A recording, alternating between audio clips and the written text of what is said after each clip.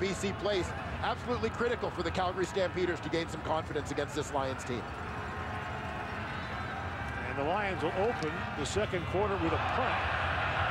And it's off the side of McCallum's foot, and Calgary will once again have great field position. That kick went straight out of bounds. Yeah, out of bounds between the 20, so that's going to be a penalty against the Lions. Walk this thing even further into BC territory. That's a 27-yard punt with a penalty attached to the end of it.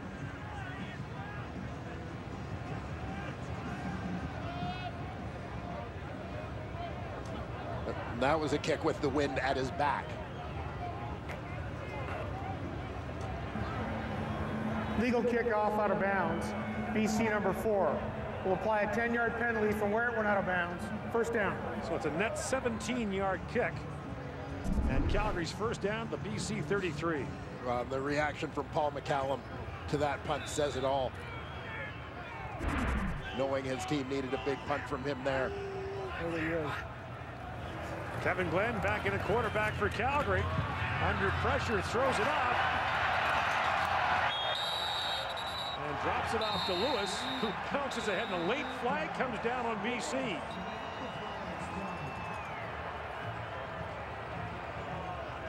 And Lewis, who bounced ahead for a couple.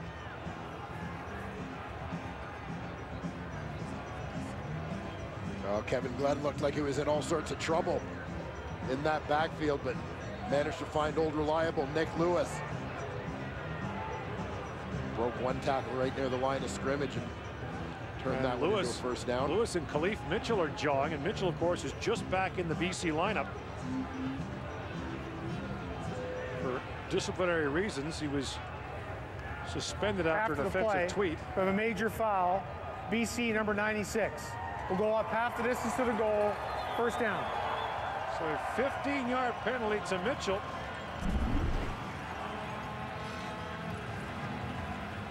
Nick Lewis clearly down and back up on his feet. Khalif Mitchell made the play. First down Calgary from the 12. And Cornish around the right side, fakes down to the 1-yard line. Brought down there by Anton McKenzie. But should have another first down. It'll be first and goal, Calgary. A great run there for John Cornish as the Stampeders continue to dominate here.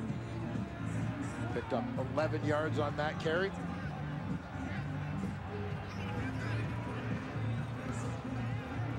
Calgary's last win at home against BC was in 2009.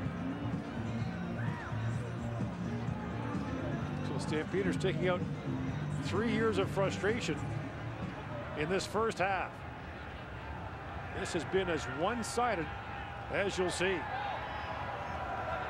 now Bo Levi Mitchell is in for Calgary. On the short yardage play, Mitchell throws it up to the end zone. It is caught for a touchdown. Corey Mace. And now all 3 Calgary quarterbacks have a touchdown pass in the game. Just an unbelievable start to this ball game for the Calgary Stampeders. Corey Mace, the defensive tackle, native of Port Moody, BC. Lines up as the tight end on this play. Just releases to the deep corner route here. Everybody expects him to block down. Nobody follows. The big fella takes off on that route.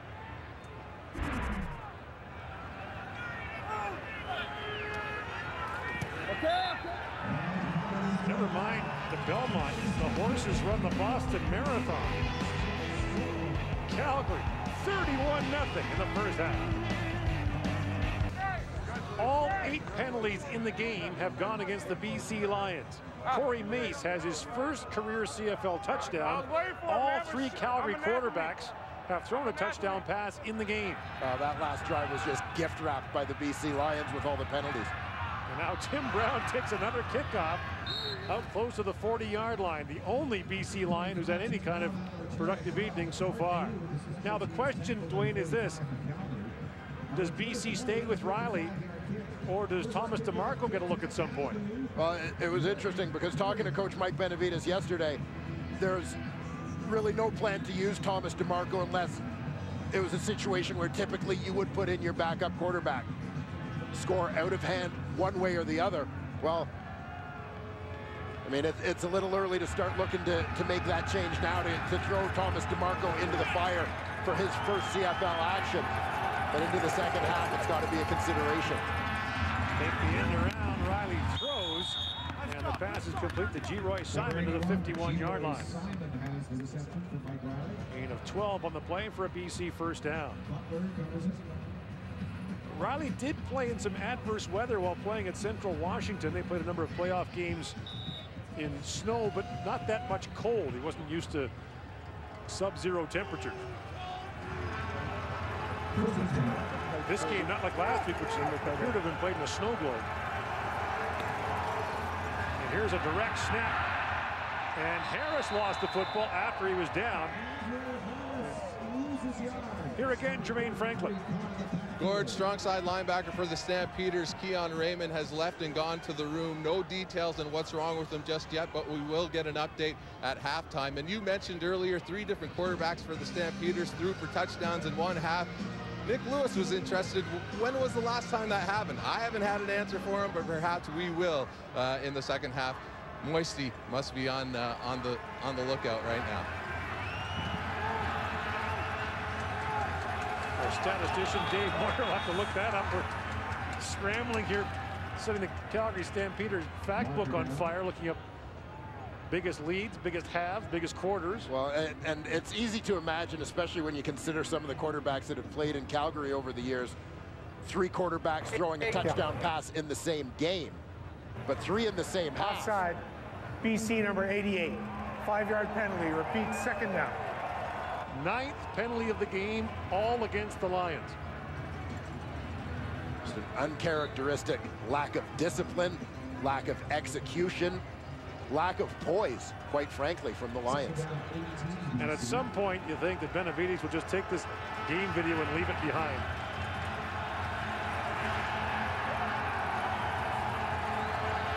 Here comes the rush. Riley under pressure, hammered there and dropped. Anwar Stewart has the sack. That's his 2nd of the game.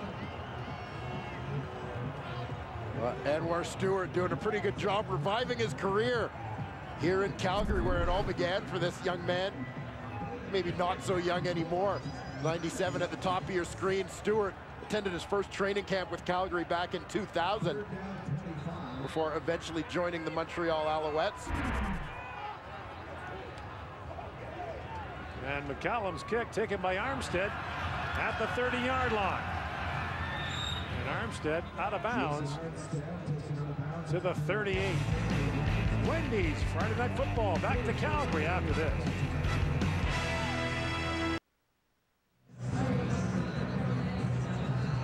Well, Mike Benavides wants his team to play well down the stretch.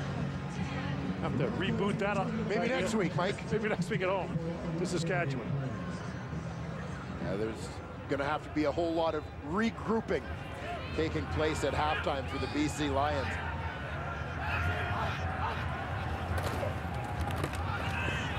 Back to the ground to John Cornish. Cornish with a first down across the 50 to the 52-yard line, and a gain of 14 yards for Cornish. Good patience there from John Cornish, waiting for that hole to open up. Got 46 yards rushing already in the game, so less than 100 yards away from Kwong's single-season record for rushing yards by a Canadian. Nice second-level block there from the left tackle, Edwin Harrison. Now Glenn's up throwing over the top, and the pass falls incomplete. Trying to find the fullback, Rob Cote. Cote,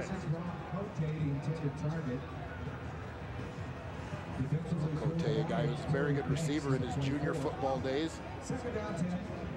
Victoria Rebels, converted to a fullback here with the Stampeders. Obviously enjoyed a very successful career. Pretty good last week in the snow. By the way, Calgary's win last week was 7 turnovers, the 2nd time in the last decade that a team had won a game for committing 6 or more turnovers. remarkable twist for the Calgary Stampeders in that weather. And Glenn over the middle to Nick Lewis, and Lewis flips the ball out after another first down reception, and no one better on second down to move the sticks for you than Nick Lewis, who is the league leader in second down catches for a first down. Well, just Mr. Consistency for the Calgary Stampeders, over 1,000 yards every year he's been in the Canadian Football League. Since his arrival in 2004, leading the league in receptions this season.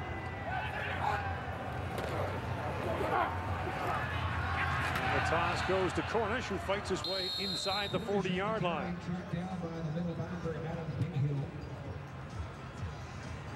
Cornish with 13 touchdowns coming in, one off the league lead. And of all the people looking on who can't be enjoying this, the former head coach and GM of the Calgary Stampeders, Wally Buono. This has got to be a tough pill for him to swallow, even though his team's wrapped up first place. Coming here and seeing this, you played for Wally. There's no off days for him. Yeah, no question. I'm surprised you actually can't see steam coming from Wally's ears right now with this kind of performance in this situation. You always want to peak going into the postseason. Even though you've wrapped up first place, you want to prove that you're worthy of first place, especially playing a divisional rival, playing a team that you might see in the playoffs. You do want a message to be sent. In this game, it has been strictly the Calgary Stampeders. And by the way, his former protege, John Huffnagel, is now second on the Stampeders' all-time win list for coaches, well behind Wally, who of course is the CFL's all-time leader overall in coaching wins. John Huffnagel for several years. There they were before the game. Old friends. John Huffnagel became Wally Buono's offensive coordinator when Wally took over as head coach here back in 1990. And what a year that John Huffnagel has endured here in Calgary. He said in his entire football career he's never seen anything like it. Calgary has 14 players right now on the 9-game injured list. They have used 70 players so far this season. Only 5 players have started every game for them. I think the injury bug has been a league-wide thing this year. On second down, Glenn throws, and there's Lewis again, and there's another second down reception for a first, and we've got someone injured on the sidelines. A huge knockout block there by Jabari Arthur on Koshi Mwamba. This is the Lions' free safety, stepped up to make the tackle. Arthur came in from the side.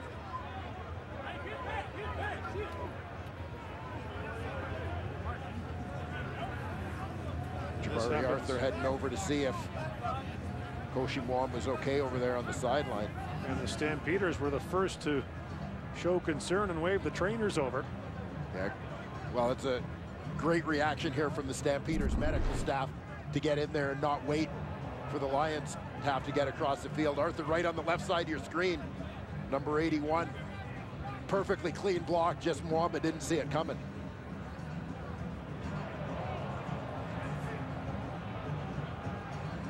You see Karan Williams comes in after Jabari Arthur. Stick up for his teammate a little bit. Fortunate not to get another flag for the Lions there.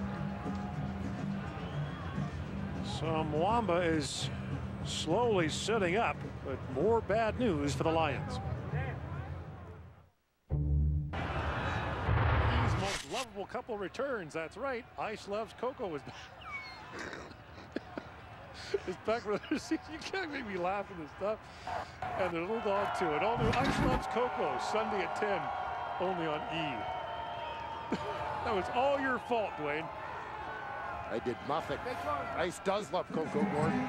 At the end of the play, we had a major foul, unnecessary roughness, BC number 9 for a 15-yard penalty and a first down. 10th penalty of the game, all against the BC Lions, and the Karan Williams play was detected. So first down Calgary from the 15.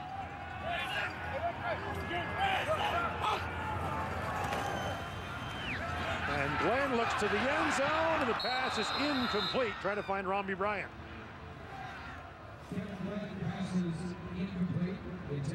One of the few things that hasn't been dead on for the Calgary Stampeders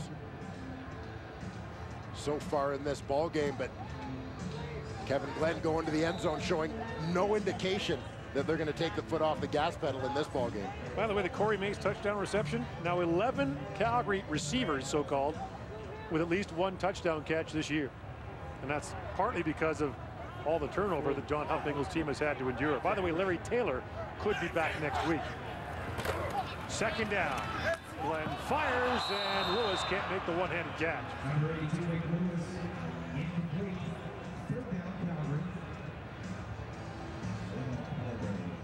Lions will dodge a bullet here as the field goal team comes on. Nick Lewis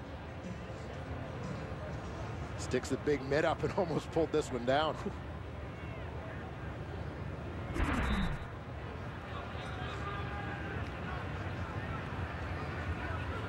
So Paredes is on to try another field goal with under 7 to go in the second quarter.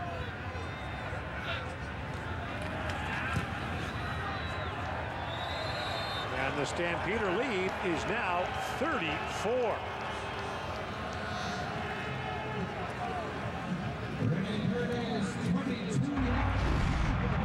This is our league brought to you by Nissan. Well, we are here at McMahon Stadium, and many people from outside Calgary aren't aware that we're on the campus of the University of Calgary, and the Calgary Dinosaurs, who are a perennial power in the CIS, are here. So if you're fortunate enough to play well for the Dinos, you can make your way right down the hall to the Stampeder locker room down at the south end of the stadium. And these two have peacefully coexisted in excellence for a long time here in Calgary. They sure have, and many have made that trip from the Dino dressing room, the Stampeder dressing room most recently. A couple guys in uniform tonight, Matt Walter and Anthony Parker. Here's Harris on the carry. And Harris with Riley leading the block. He gets around the corner. And Andrew Harris finally gets loose into Calgary territory and forced out of bounds after a 25-yard gain. Well, the guy that we've been suggesting could be the spark for the BC Lions in this miserable start. Provides them with their biggest offensive play. 25-yard run there from Harris. Actually comes into the game leading BC in receiving yards as well as rushing yards. And Harris with a chance, as he's the league leader in yards from scrimmage. The last Canadian rider to do that, Terry Evanson, back in 1967. Now the fake to Harris. And Riley throws that pass complete to Courtney Taylor. Check that, Ernest Jackson. And a gain of 1 on the play. Ernest Jackson going to hold down that short side wide receiver spot the rest of the way this season. He and Kerry Johnson had kind of been jockeying for it since Johnson came back from a broken arm, but Johnson released earlier this week, so it's Jackson's job the rest of the way.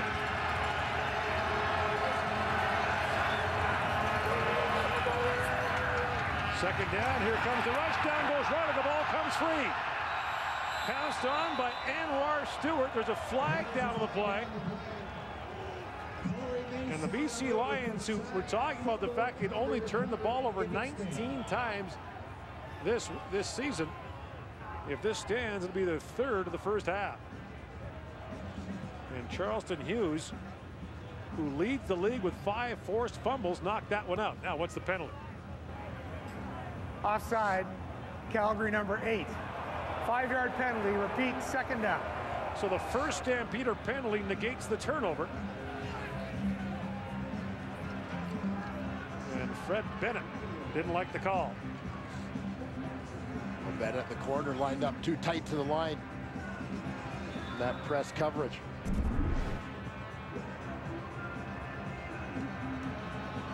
Fred Bennett preparing to get into that press coverage.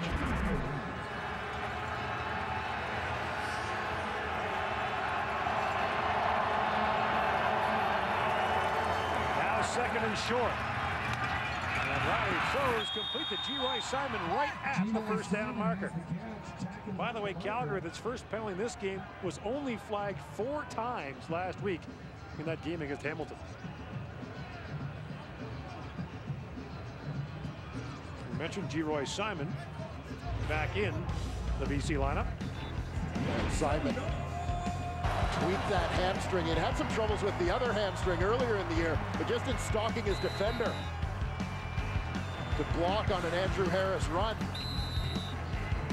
Tweaked the right hamstring as you saw him grab the back of the leg. So he's sat out the last 3 weeks. Lions just trying to get him a little bit of action. Tuned up before the playoffs. Leroy Simon comes into this game with 657 receiving yards. Well off his usual 1,000-yard pace. And he's that short of a BC first down. Lions have just 3 first downs in the first half.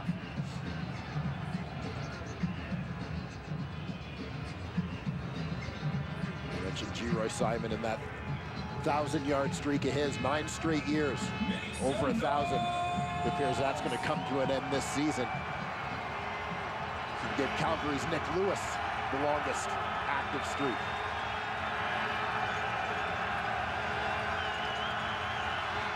BC gambling on 3rd and short.